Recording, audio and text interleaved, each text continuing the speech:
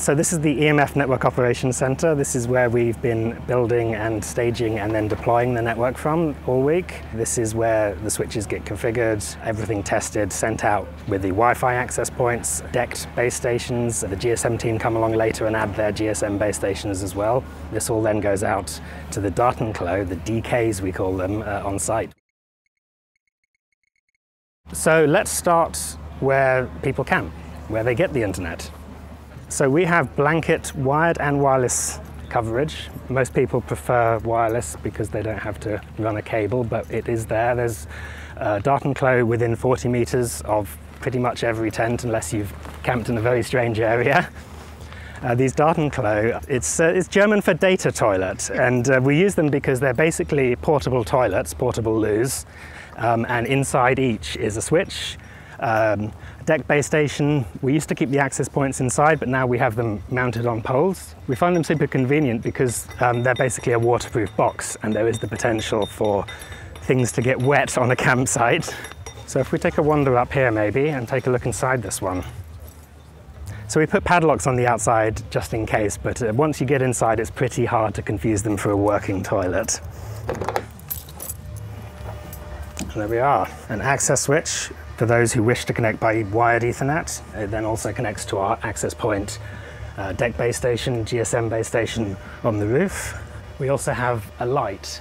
So it's a sequence of individually addressable LEDs that change color depending on ArtNet broadcast messages.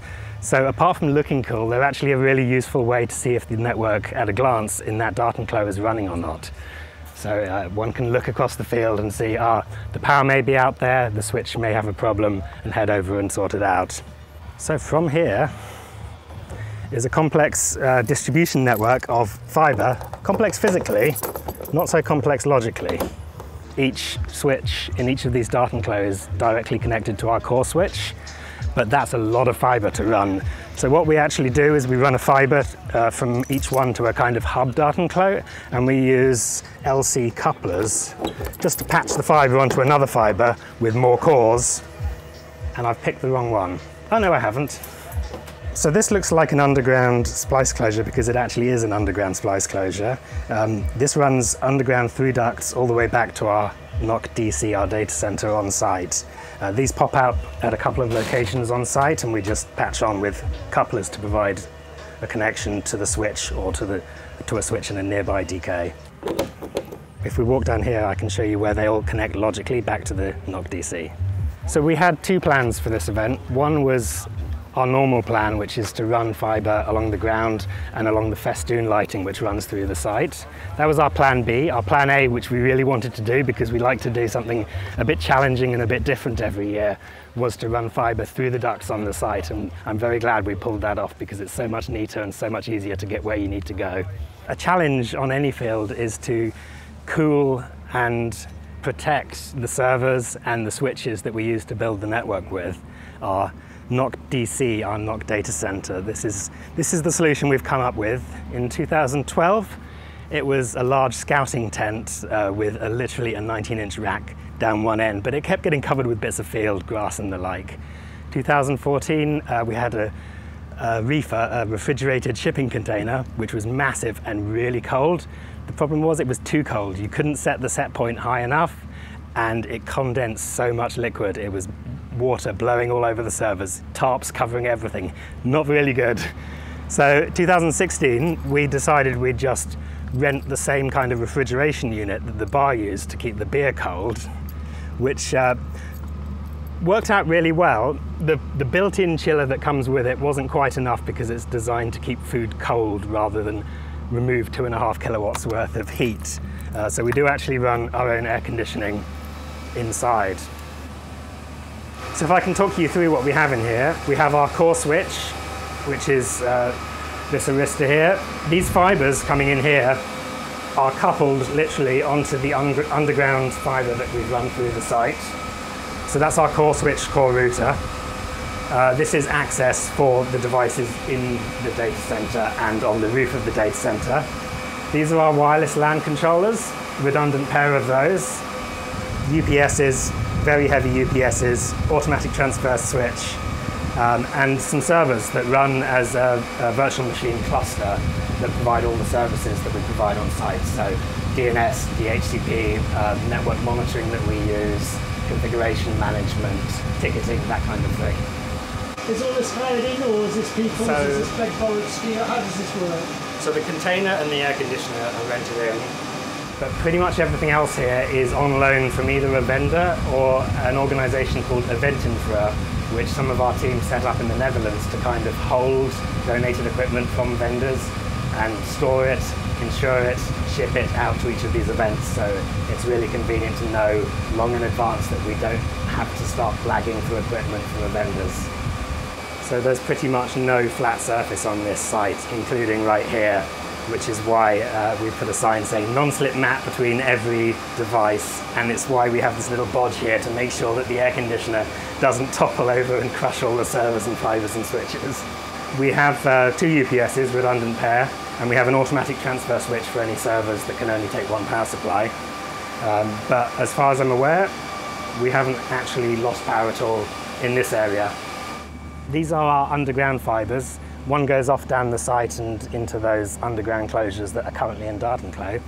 The other one goes well over 1 kilometre through other ducts all the way to a green cabinet that we've installed right by the street, and that's where our circuit actually terminates. We tried to make it as easy and as pain-free as possible for them to bring the circuit in, and it worked out really well in the end. This will stay here, and if we return in 2020, we hope to use it again. We hope it'll be in good condition. We've done all we can to protect it. I'm taking you a very long way, all the way back to the main entrance of the entire deer park, right by the main road.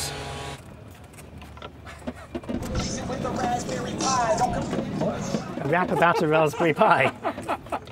That couldn't have been better timed. I came on the Thursday to install a camera up on the hill to do a time-lapse video of the build. And then we started receiving deliveries Friday morning, just before 7 AM. A week later. It's unrecognisable. We're using single mode fibre, which can go 10 kilometres, and this is about 1.2. It's a bit shorter as the crow flies, but we have ducting that we have to follow through. This may look like a Dartenklo, it may look like a portable toilet, but is also neither. This is actually part of our emergency response plan. The mobile signal on site is so bad, if the internet connection goes down and we can't get a call out to 999, someone could be sent down to this gate that has a hardline phone inside. I'm very proud of this. This area, all the way up to the toilet up there, or the not toilet up there, we dug this up in the freezing cold in January, installed ducts, installed power underground, we installed other ducts out to the road, literally to the property line here, leaving ducts and ropes for the provider to come and pull their fibre through later. We installed a concrete plinth, and then the following weekend we installed this, a proper street cabinet. So what we have in here is some power that is permanently on, so not fed from our generators, kindly provided by Eastnor Castle. We have fibre coming in from our provider, which is then patched into their network terminating device. So this is what they use to monitor and manage the circuit in case there's a problem. This is the little device we were using for testing. This is how we were able to see a month ago that the circuit was done and that we could get a full gigabit. It was so reassuring to know that this was going to be ready when we finally got on site. But what actually happens now is this fibre, the access port fibre, goes into this coupler and directly onto the same fibre we just saw up at the NOC DC. And we also have a UPS down here just in case something happens with the power supply. It gives us a bit of warning because we actually have that still connected via a different fibre, so we know that if that goes down but this still has power, then we've lost power and it's just running on the UPS, so we've got about 10 minutes to get down here with a generator to make sure the uplink stays. 2012 we ran wireless point-to-point. 2013 EM Wave we ran wireless point-to-point. Shorter distance in Docklands, but still point-to-point. 2014 another wireless point-to-point. 2016 we were so lucky to find the internet provider of the nearby business park and make friends with them, and they were so helpful. But this is ours. We built this will stay here, and hopefully we'll be back in 2020 to use it again. I think from a network standpoint, there are a lot more ducts on site and a lot more manholes that we've only discovered while we've been doing this build-up. So there's a lot more options to put more fibre in to make it easier to set up next time and in the future, so it'd be great to get some in there. A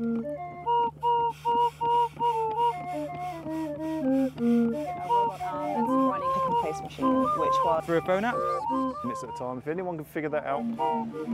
Once you get inside, it's pretty hard to confuse them for a working toilet. to get from This year's badge.